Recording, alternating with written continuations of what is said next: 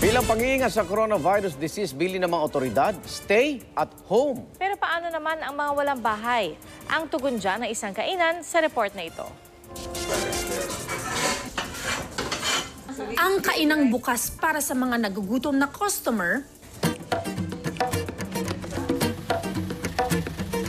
nag-transform ngayon at naging bahay para sa mga walang masilungan sa Quezon City. We have a lot of people in our community that don't have sinks and they don't have an opportunity to wash their hands and often to shower. So we thought, why not just turn our store into a shelter for them? May overnight matutulugan na, may libreng hapunan at almusal pa. Araw-araw din nilang dinidisinfect ang bawat sulok ng tirahan. We definitely wear our masks and we have methanol feet tubs. So when they enter, they dip their feet in like 10% methanol with water.